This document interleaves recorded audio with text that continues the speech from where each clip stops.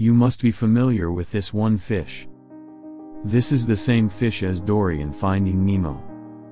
It has the Latin name Parachanchurus hepatus, but usually called blue tang, because of the striking blue color.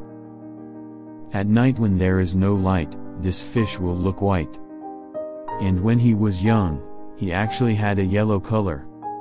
When the movie Finding Nemo became popular, this fish was caught a lot.